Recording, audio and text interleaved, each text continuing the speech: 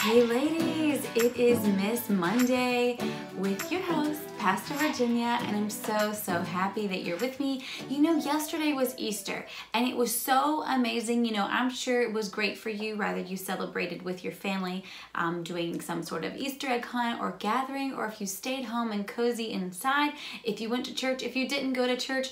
Everybody's situation was probably different, but I'm gonna say one thing was the same, and that's that Jesus is alive. And so we can all have that one thing in common, is that we celebrated the King of Kings, the Lord of Lords, and the sacrifice that he made for us. It was such a great day. So I hope that your Easter weekend was blessed. And today we are going to be talking about I've kind of titled this, like, I think it could have like 10 titles, but Monday recommendations, it's about the easiest thing. We'll get into it. It is going to kind of go a few different directions, so just keep with me here. As you see, I have some little sidekicks with me, and I'll tell you about those in just a little while. So I want to read to you Romans 12:1. It says, "Therefore I urge you, brothers and sisters, in view of God's mercy, to offer your bodies as a living sacrifice, holy and pleasing to God. This is your true and proper worship." So we talked yesterday, I'm sure everyone, a bit about Jesus' sacrifice. And so we were paid with a high price, the price of Jesus' life that we celebrated yesterday, his death, burial, and resurrection. And it says that we are to offer our bodies as a living sacrifice. You know, as Christians, we're to be like Christ. Well, he offered his body as a living sacrifice for us. And so I want to talk to you a bit about priorities, because if this scripture is telling us to offer our bodies as a living sacrifice, well, what does that mean? And how do we make sure that we're doing that? And so I kind of want to break it down for you ladies today and make it a little easy. So let's talk about priorities. What are biblical priorities? Biblical priorities is God, spouse, children, then your career, your job, your hobby, your whatever, right? So God, spouse, children, then yourself, basically, okay? So let's talk about God first. I have labeled this servanthood. You know, Christ came to serve. It says so in Matthew 20:28. It says, "Just as the Son of Man did not come to be served, but to serve and give his life as a ransom for many." So servanthood, as a Christian, our relationship with the Lord, it's how are we serving? How are we serving God? How are we serving others? Okay, so just keep these priorities in the back of your mind. Now, marriage. Marriage, we're called to honor one another, right? Even in marriage, it talks about our bodies, not our own. You're never to deny your spouse. So you can see how it all correlates together. So our body's not our own. Our life is not our own. We were paid with a price. So it looks as though that God does indeed have this amazing plan for your life, and we're to just follow in line, right? And so the next comes parenting. And in parenting, an amazing lesson that I learned about parenting is that, first of all, it says every good and perfect gift comes down from above. So God has given us these children to take care of, to raise. It says, raise them up in the way they should go, and when they are old, they will not depart from me. So our job is to be Jesus's advocate. We are the advocate for Jesus in the lives of our children. So our job is to teach them the right way to live, to mold them and shape them so that they can carry out the destiny that God has for them. And so when you take all of those priorities into account, you kind of can get overwhelmed, and it can kind of be like, whoa, how can I do all this, and how can I still do what I want and be happy? Well, I think that whenever you get the realization that you were bought with the price, and your life gains some serious purpose when you understand that, because you realize it's more than just what you're wearing, what you're doing, what you have, where you go. Your life means something. It's weighty. There's a reason that you're here. And so when we can operate like that in all the priorities of our lives, I'm telling you, it is like the best joy you'll ever experience. And so let's break it down to where it's a little bit more attainable. You know, I'm a firm believer that the amount of corrective criticism that you can handle determines the level of growth that will take place in your life. So I always love self-evaluation or self-reflection. You know, I think deep down we all really want to be better tomorrow than we are today. And it's because that we were created in the image and likeness of our Creator, of God, who is perfect in all of His ways. And the Word of God tells us that we should be striving for perfection. And it also gives us a way to achieve that perfection, an avenue to attain that through Jesus. And so it's easy to get into a place where you can be like, condemning yourself and being, you know, really hard on yourself and down on yourself. And, you know, there's no condemnation for those of us who are in Christ Jesus. So instead, what we realize is that we take those thoughts captive. As soon as we start self-evaluating and we see these areas we need to change, instead of feeling bad about ourselves, like, oh, I really suck. I'm just this horrible person. I'm just angry all the time and I'm just nasty and I'm just no good wife and I'm no good mom and I'm no good friend. Instead of doing all that, the Word of God tells us what to do with those type of thoughts, and we're to take them captive. You take every thought captive that's contrary to the Word of God, you submit it to the Word of God, and then you can move on. And so it really comes down to changing our mindset. So we take those thoughts captive and then we change our mindset. So instead of being hard on myself when I realize, when the Holy Spirit shows me an area I need to work on, instead I imagine the blood of Jesus seriously and fully washing away all my imperfections and all my shortcomings every time I self-evaluate. Every time something's brought up that I need to address or correct or change, I just imagine, you know what? It's first of all, I'm imperfect. I'm as dirty rags. That's how the Bible describes us. Like, we're nothing without Jesus. We can accomplish nothing without Jesus. It is literally through Him that we can achieve any great success. He is the way, the truth, and the life. So we have to realize it's on Him. It's not on us. So I just imagine the perfectness of Jesus just taking all my imperfectness away every time I see an area I need to change. So now let's get down to the nitty-gritty. Let's open up our hearts to some areas that we need to change. Like, the Holy Spirit, I believe right now, is going to be revealing some areas to you that you need to change. And I want to give you some amazing ways to be able to handle that corrective criticism when it comes from different avenues, whether it's from the Holy Spirit or when you're reading the Bible or whatever it is. And then that way you can use it to create positive change in your life, rather than being that stereotypical woman who is down on herself, an emotional roller coaster all the time, and thinks that she sucks in every area. No, you were created to be a strong, amazing woman of God. And so the question is that I want you to ask yourself, what are you feeding yourself? What topics are most of your books about? Okay, what topics are most of your books about? When are you reading those books? What is the topic that you Google search the most? What are your magazines about? What are you reading about? What articles are you reading about? What podcasts are you listening to? What are you feeding yourself? Where your treasure is, there your heart will be also. And treasure is our things, money, our possessions, what we consume. That's our treasure, right? So where your treasure is, there your heart will be also. So what are you feeding yourself? What are your treasures? So we have to think about what we're giving all of our time to. And if we evaluate ourselves to Romans 12:1 that I read to you in the very beginning, where, you know, it says that our life is not our own and that we're to give our life as a living sacrifice, it really looks like that we don't get to just do whatever we want, that our life really was paid with such a high price. And so we need to ask ourselves what we're doing. What are we doing with that? Now, when you evaluate, I always say self-evaluate. When you evaluate something, there's always a standard to measure up to when you're evaluating something. And our standard, we know as Christians, is Christ. That's our standard. And it's not another wife, it's not another mom, it's not another lady in ministry or artist or whatever you're into. It's simply Jesus. So maybe we need to read a little less Vogue magazine. Maybe we need to scroll a little less on that stunning Instagram account of this mom who seems to just have it all. Maybe we need to eliminate those things, because comparison is poison. Especially when the comparison is not when we're comparing ourselves to Jesus and we're comparing ourselves to everyone else and everything else.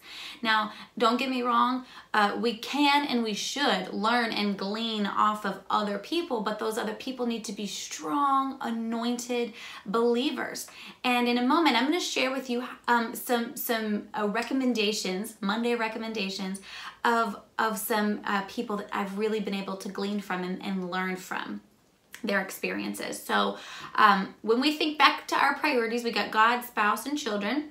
Does your life in those areas line up to the Word of God? What does the Bible say about you, about who you should be, about who you are, about what God created you to be? Now, if we're talking here women, the best thing, and I'm sure you've heard this, is Proverbs 31. When you read Proverbs 31, the Holy Spirit will reveal to you, it'll spark things in your heart, and you're like, oh yeah, I don't really have that part together. I really am lacking in this area. I really should tweak this or that. So does your Bible, or does your life line up to the Bible? What are some areas that you can tweak in your life so you can become more Christ-like, so you can become more like that Proverbs 31 woman, and then just decide to do it. And so always our number one evaluation, our standard is Jesus. So the Bible. Does our life line up to the Bible? Now, you got to get yourself some good books. You got to get yourself some good books. So after you get the book, then you can also glean and learn from other people's experiences, mistakes, their research. You can learn from other anointed people, and you've got to get into some good books, because I'm telling you, when you start reading anointed books, the Holy Spirit will use those anointed books to show you areas that you yourself can change and correct in your own life. And it makes me always think, like, people, I always heard growing up, wisdom you get from your own personal experience.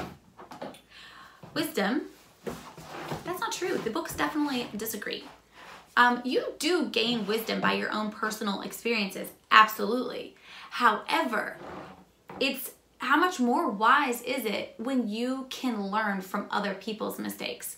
And so I think that by reading books and learning from other people so you don't have to make the same mistakes they do is more wise. Like, to me, that's more wise than being stubborn, because that's how I was most of my life. I'll just learn on my own. I know it's the hard way, but I'll just figure it out myself. That's kind of stupid. So let's just not do that. Let's just read some really good books, okay? And do what they say. All right? So it's a really great way to keep yourself, iron sharpens iron. The Bible says literally iron sharpens iron. So if you connect yourself with good godly people, good godly books, and you're reading the Word of God, you should really be good to go. Now, another thing that you can do, my final thing, is that if you are daily praying this prayer, like, Holy Spirit, reveal to me any area in my life that I need to change, that I need to line up to, things that maybe it's just seasons. Maybe I shouldn't be giving all my time to this right now, and I really should be focusing on this because that's where you want me to be. Are there friendships I shouldn't have? Are there things I shouldn't be doing?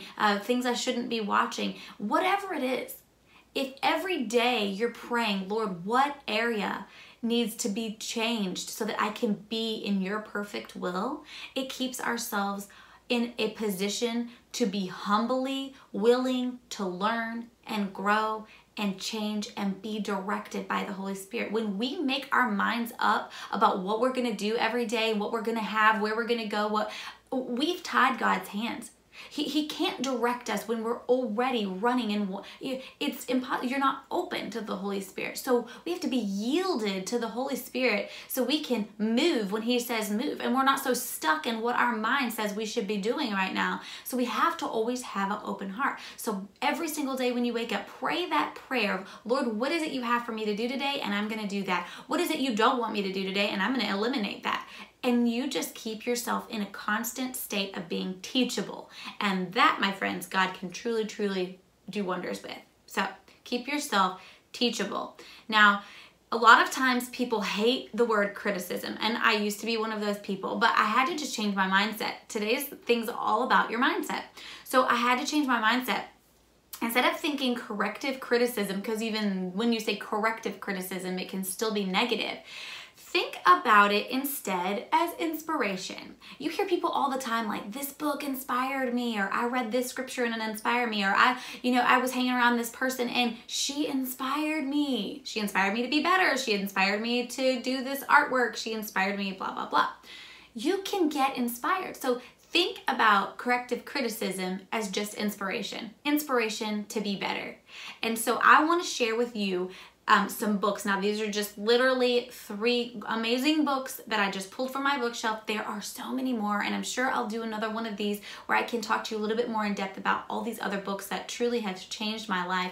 But I want to share with you these 3 because these books inspired me to become a better person, to change who I was, to become more Christ-like, to be a better mom, to be a better wife, to be a better friend, just to be a better me, all the way around. And so I want to share those with you because today's Monday's recommendations, and so I'm going to recommend some amazing books to you that inspired me. So if the word corrective criticism freaks you out, don't think about it like that, and don't say corrective criticism, just say inspiration. Inspiration will do, okay? So we need to be in a constant state of being on the outlook for inspiration and avenues to change and to grow, and then just make that very simple decision to change. When the Holy Spirit reveals an area that needs to change, let's just do it. Let's just change. So get rid of this little deer antler. Now, before I get into these 3 books, I want to share with you the very first book that was an anointed book that changed my life. I don't have it. It's down in my basement and with a million other books that we have, and I can't get to it. I tried to find it, so I apologize. But it is called Crazy Love. Crazy Love. And it is Chan is his last name. It's Chan. Something Chan. Let me see if I can find it. Give me 1 second. Sorry. Because I could just show you here. Crazy Love. I could show you what the book looks like here from my iPad. So let's go to images. And here it is. And it is by Francis Chan. I knew it was Chan. I knew it was something Chan. And it looks like on Amazon you can get this book for like $10. $10. You can get it for 10 bucks. So, Crazy Love. Now, I want to let you know. So that's what, oh, you can see the reflection of the recording thing. I'm so sorry. Let's see if we can, oh, here we go. Here we go. So, Crazy Love by Francis Chan. And it says, overwhelmed by a relentless God. And I needed that book when I first rededicated my life to the Lord. This book truly showed me God's heart for me. I fell in love with Jesus. Crazy love. The thing is you can't love until you actually receive love first. And I never growing up, and not that my parents didn't love me, they showered me with love, but I had some issues inside of me that kept me from really receiving the love. They dished it out. They showered me with it, but I wasn't receiving it. And it's because you have to receive the perfect love first before you can receive human love. And I had never been able to be successful doing that. That book helped me see God, truly see God. And when you get to receive God's love, I'm telling you, it's a game changer. So Crazy Love, #1 recommendation across the board. So we want to go with our priorities. First is God, then is marriage, and then is children. So Crazy Love. Then Pastor Dr. Rodney Howard-Browne, our pastor, okay, from the Bible school that Tim and I went to. We met there, the River at Tampa Bay, the River Bible Institute, which is now RU, so River University, but all the same thing. He is the author of this book, The Anointing, and this book truly is anointed. I don't even know what else to say. It just takes you to a whole nother level. Crazy Love and The Anointing are 2 huge recommendations that if you want to grow your relationship deeper with the Lord and to see Him clear, then those 2 books are for you, okay? the next one, we're gonna talk about marriage. And there's 2 books. I don't have the other one with me. I might be able to do the same thing. Let me find it on my iPad. Let's see. This is more, a little less regimented than my usual teaching, so you can just bear with me. But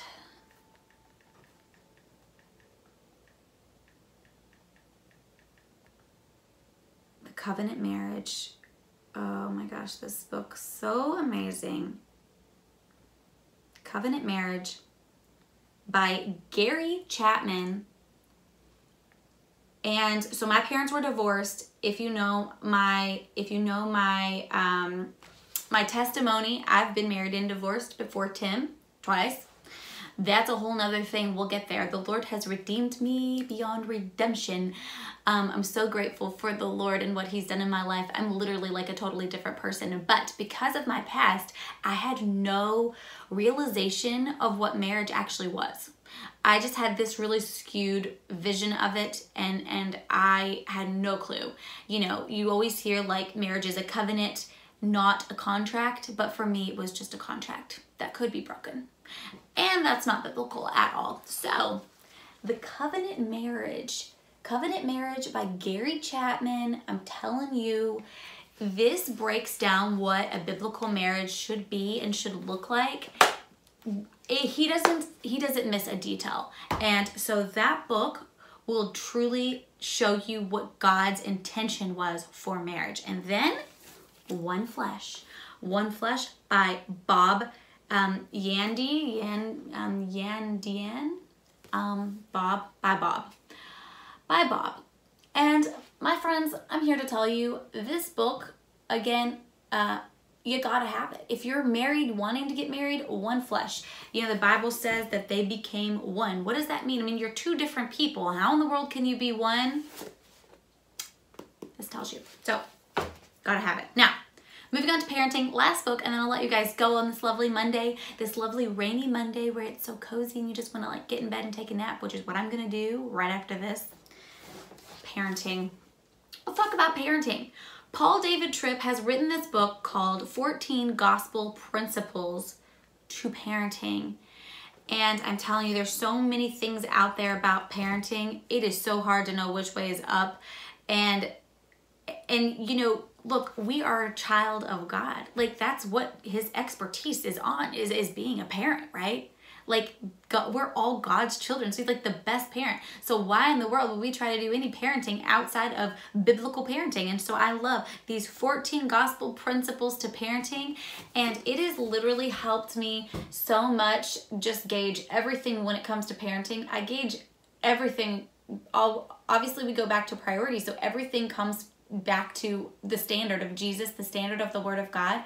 And this book is so simple to understand. He has given so many of his experiences, his shortcomings, things he messed up with his kids on, he and his wife, things they wish they would have done differently, and the hard lessons that he had to go through with his children to bring them back to the simple gospel.